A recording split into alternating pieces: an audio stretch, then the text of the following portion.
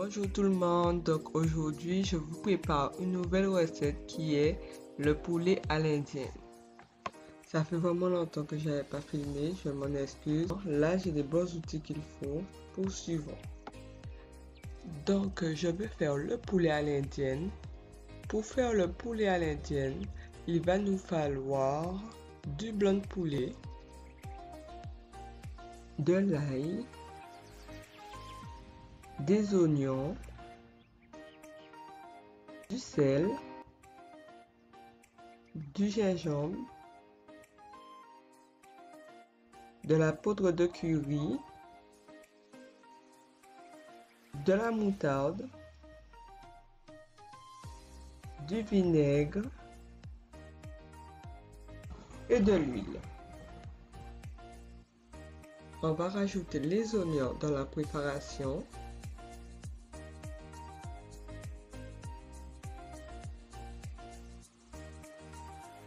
Puis de l'ail,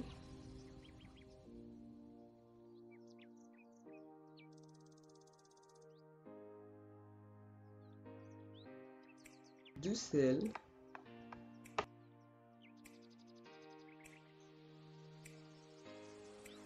du gingembre, de la poudre de curry,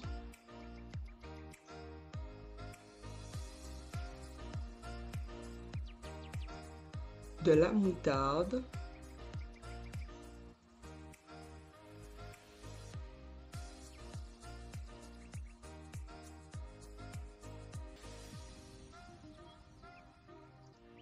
du vinaigre,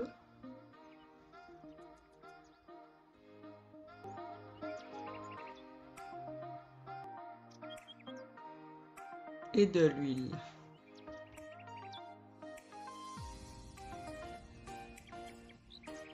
Donc, on va mélanger le tout.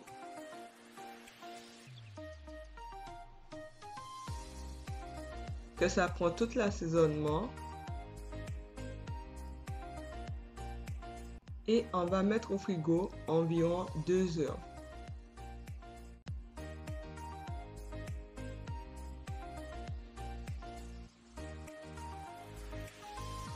Ensuite, je vais passer au poulet. Donc, c'est super simple. Je vais mettre mon mélange de beurre et de l'huile.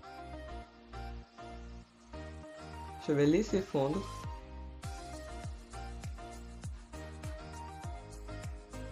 Ensuite, je pose toute ma marinade avec mon poulet. Je vais laisser cuire.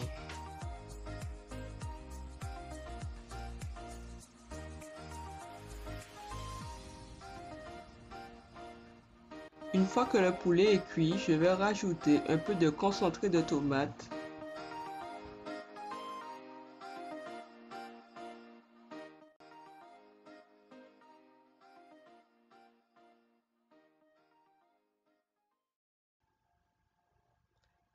je vais rajouter de la crème liquide, mais l'idéal, ça serait du lait de coco.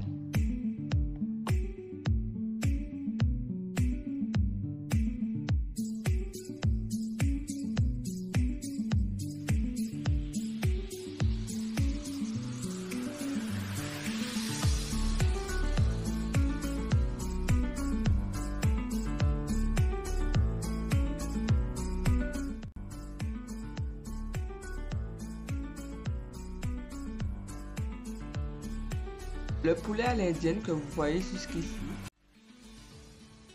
peut être accompagné de riz.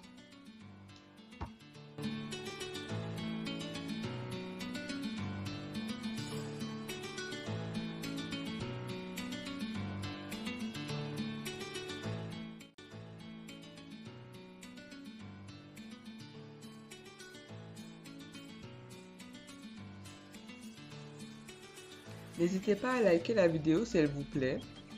Et si vous êtes nouveau sur ma chaîne, n'oubliez pas de vous abonner et activer la cloche de notification pour ne manquer aucune de nos prochaines vidéos.